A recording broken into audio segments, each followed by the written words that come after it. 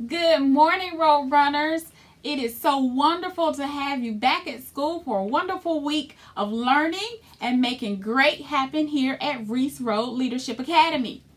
I have some important announcements and celebrations this week for you. I want to congratulate the following students on their great accomplishments and for well representing Reese Road in the community. I would like to begin by congratulating Xander Lafayette. He will be featured in the All About Words reception at the Public Library on November 6th. So students, let's give him a big round of applause and congratulations. Next, I would like to congratulate Miss Lucy Hart. Lucy earned honorable mention at the steeplechase in the previous competition. So please, classmates, let's congratulate Lucy Hart for what she's doing in the community for us. Next, we would like to congratulate Ava Elaine. She is a finalist in the Cool Water Ripple Literacy Competition. She's actually been meeting with an author and illustrator. She met for 3 weekends and they will end with a published product. And again, representing Reese Road Leadership Academy. Last but not least, we want to congratulate Ryan Tataparthi. Ryan is our Achieve 3000 summer winner. Ryan completed over 40 activities at 75% or higher. Ryan is the winner of this fabulous iPad mini. Let's congratulate Ryan. Ryan, please come and see Ms. Hample to claim your iPad as well as to receive your medal for having over 40 activities at 75% or higher, well representing Reese Road in the national competition and I believe worldwide.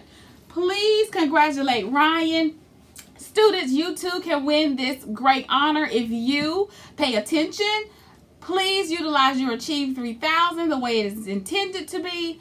Make sure that you are taking your test and your literacy and reading seriously. Do not just go through the Achieve and click. Be sure that you're reading and you're scoring at least 75% or higher on the first try with your Achieve 3000 lessons. Again, congratulations to all of our road runners. We have something special for each and every one of you in the front office. If you would come up and see Ms. Hample. And thank you for making great happen at Reese Road. Have a wonderful day.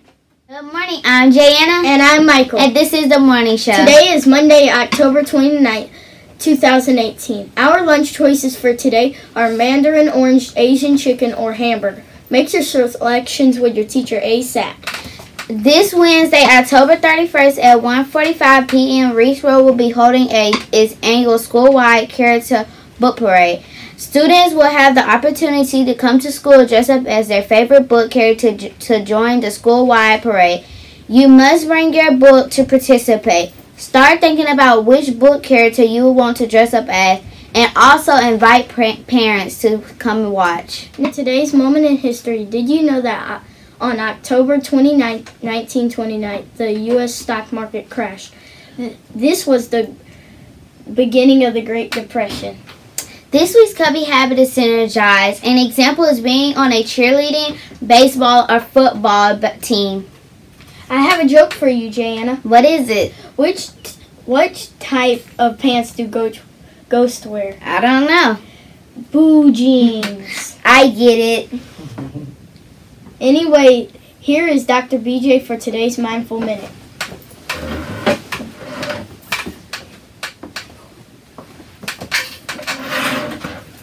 Thank you, Michael. Last week we've been talking about saying no to drugs. But do we even know how to say no to drugs, Michael? Not okay. always. So let's think of some ways, and I'm going to give you some ways that we can say no to drugs. What is the first thing you can say if someone asks you, do you want to try some alcohol? What is the first thing you can say? Simply just say no. That's right. Or no thanks. That's right. Okay, so you can do that. You can just say no. No thanks. What else can you do? Give an excuse like, no thanks, I have to go to class. That's right. But what if someone gives you a candy and you know that there may be something else in that candy? What can you do? Change the subject, then start talking about something else. Yes, you can talk about something else. Just change the topic. You can even walk away. Have you ever thought of that? Let's talk about what else we can do. So, students, we need to know that we can always say no. We can walk away from someone. We don't even need to talk to someone or even hang around people that we know are not doing the right thing. Do you know that when I was in high school, there was a boy that always traveled with a thermos? And a thermos is something that you put a hot drink in. So we thought that he was drinking hot chocolate, but he had something else in there, and it was alcohol. And we later found out when he got in trouble with the principal that alcohol was in there, and he was drinking it, and he almost got expelled from school. So can we do drugs at school, at home, or anywhere as kids? No. No, we cannot do drugs. Even if you see it in your house, do not pick it up to try and drink beer or any type of alcohol. Wow. What if I saw a needle on the playground? What should I do? Should I pick it up and give it to the teacher? Well, that's not the right answer. Guess why? With the needle. Because what can happen to you? It can hurt you. It can hurt you. So what you should do is... Just go tell the teacher. High five on that. Do you see how easy that was? So if you find anything that looks like drugs, do not pick it up. Do not touch it. If you see it on the playground, you tell a teacher. So this has been a Mindful Minute from Dr. BJ. I want you to have a fantastic drug-free day here at Reese Road. Thank you so much, Michael, for participating. Welcome. Elbow bump on that. Cool. Thank you. You guys all have a great day. Thank you, Dr. BJ. We have already said the pledge, so that's it for today. Have a great day, Reese Road leaders, and remember to earn those Roadrunner books today.